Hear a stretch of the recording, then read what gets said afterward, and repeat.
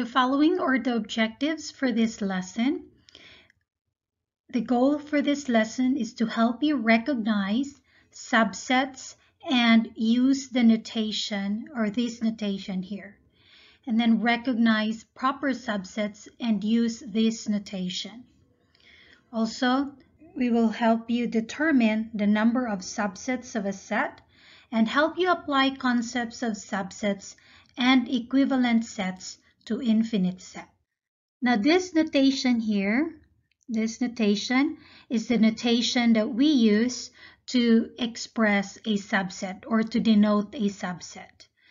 Now this expression, this means that A is a subset of B. Now A is a subset of B if every element in A is also an element in B. That means if all elements in A can be found in the set B. Now this notation here means that A is not a subset of B. So this one, if you have this slanted line here, that means that A is not a subset of B. Now A is not a subset of B if there is at least one element in A. So if you can find at least one member in A, that is not an element of B.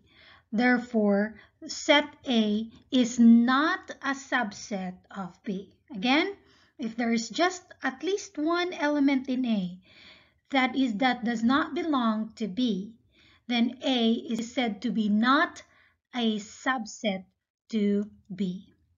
Therefore, every set is a subset of itself, meaning a set would contain itself. So every set, take note of this important fact, every set is a subset of itself. So to understand more of the symbols, these symbols here, this is the subset symbol and the not subset symbol, we will consider the following statement. So write either this or this notation here in the blank to form a true statement. Okay, so you compare, is A here a subset to B or not a subset to B? So to determine whether A is a subset of B, all you need to do is examine all the entries in A, all the elements in A, and make sure that all of these elements can also be found in B. Notice that all elements 1, 3, 5, 7 are also elements of set B. So you see 1 here, 3, 5, and 7. So therefore, A is a subset of B, and the corresponding notation that we're going to use is this notation here. Now consider this example here. A is X such that X is a letter in the word proof. So B is a set of all Y such that Y is a letter in the word roof. Is A subset to B? A blank B. What does that mean? It means that are all elements here in A members or elements in set B? What are the elements in A? So you just have to list down the distinct members or the distinct elements of set A. So if you're going to list down all the elements in A, this will be P, R, O, F. Take note, you just have to list down the elements once. Now for set B, if you're going to list down the elements, you have R, O, F. Now you notice that you have an element here, P, that is a member in A but not a member in B. So therefore, A is not a subset of B. So therefore, the notation that we're going to use is the one with a slanted line. So A is not a subset of B. Now let's look at the notation we're going to use for proper subset. So this notation here is the notation that we're going to use to indicate that A is a proper subset of B. Now A is a proper subset of B if set A is a subset of B and sets A and B are not equal. Okay, so if you take out the possibility that A and B are not equal, then you use this symbol here. So this symbol is used to express that A is a proper subset of B. That means that A is a subset of B and A and B are not equal. Now let's consider the following example.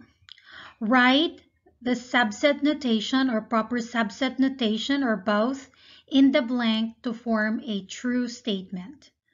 Now consider the set A. This set A is set of all people that live in San Francisco. And B is a set of people that live in California. We want to consider, is A subset of B? When you say subset, meaning if a person live in San Francisco also live in California, that's correct. So this is a subset. A is a subset of B.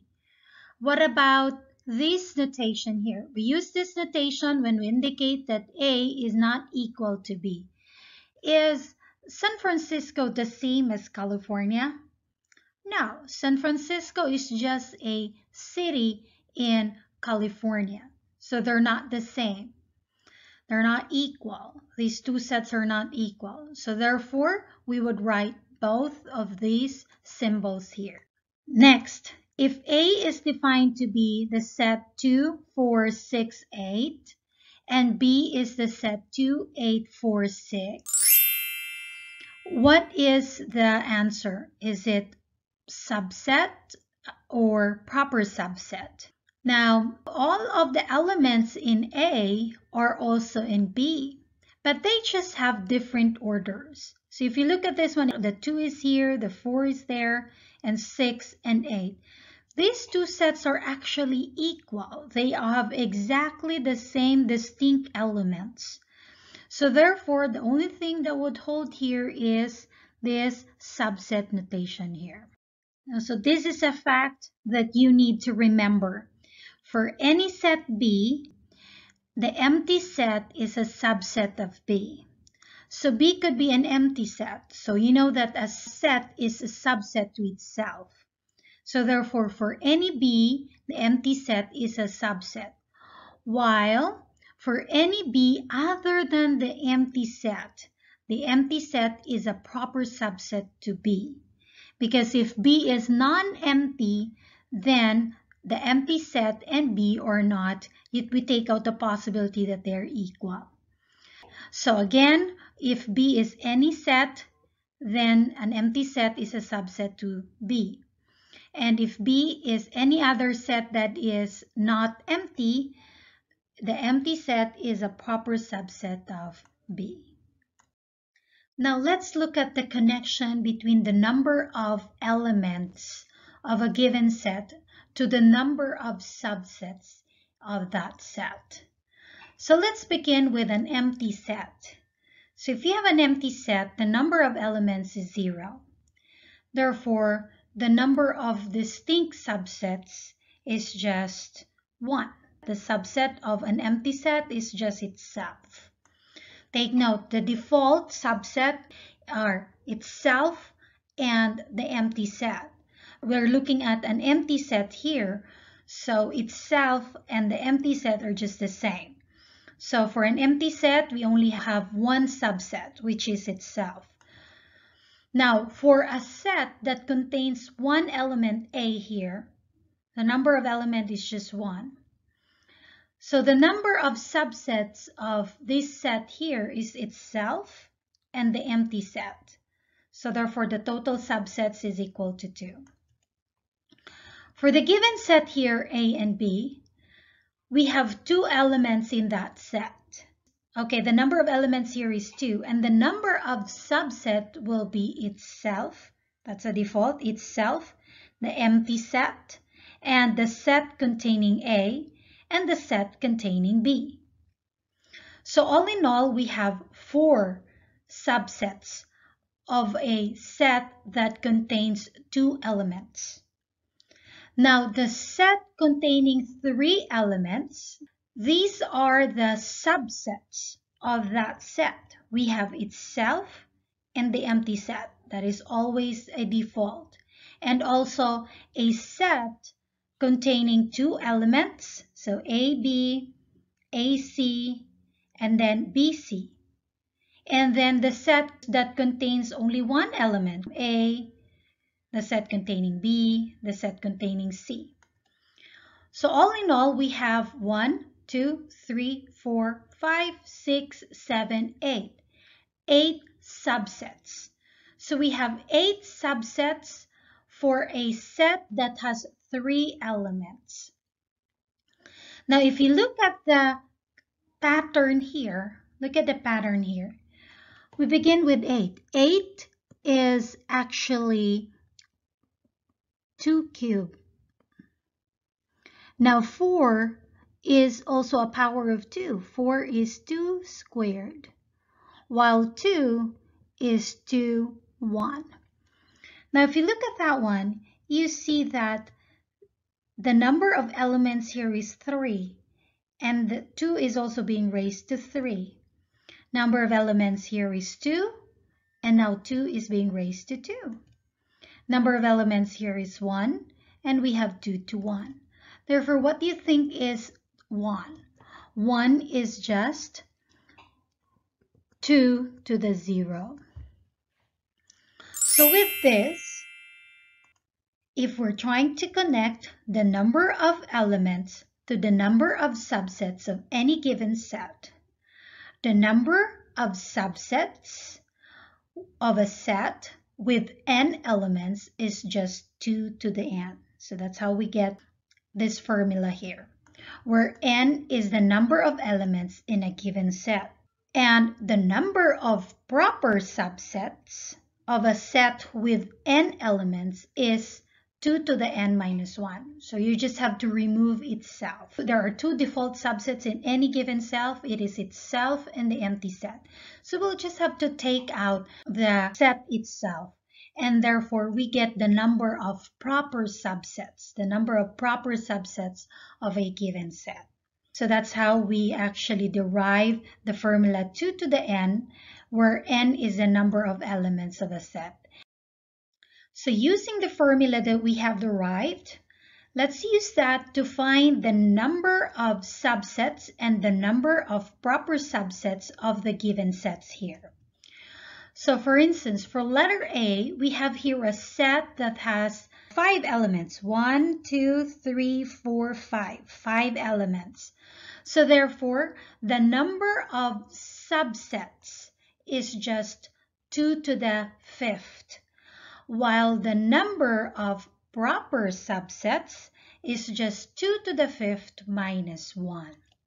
Now 2 to the 5th is equal to 32. So therefore, the number of proper subsets is just equal to 32 minus 1, which is 31. Now for letter B, the set here of natural numbers between 9 to 15. So all you need to do is identify the number of elements, the cardinality of this set here. What are the members of this set? So how many elements do you have in this given set here? It would help if you list down the elements. You start with 9, and then 10, 11, 12, 13, 14, and then you end at 15 because of the equality sign here. The equality sign here means that you end at 15 and you begin at 9. So therefore you have 1, 2, 3, 4, 5, 6, 7. You have 7 elements of that set. So therefore, there are 2 to the 7, which is equal to 128 subsets. and there is just 128 minus 1 proper subsets, and that is equal to 127. Okay, 128 minus 1 is 127. So you have 127 proper subsets. Just as a food for your thought, we know that the set of natural numbers is infinity, like we cannot count it actually. If a number is uncountable, we say that its cardinality is aleph null. So therefore, using the formula that we had, therefore we know that the set of natural numbers will have 2 to the aleph null subsets, and therefore 2 to the aleph null minus 1 proper subsets. Now if you see here, this 2 to the aleph null is even greater than this aleph null here. And then we'll just denote that one by x sub 1. So x sub 1 is greater than x sub 0. So this aleph null here, this cardinality of the natural numbers, that is the smallest transfinite cardinal number in an infinite hierarchy of different infinities.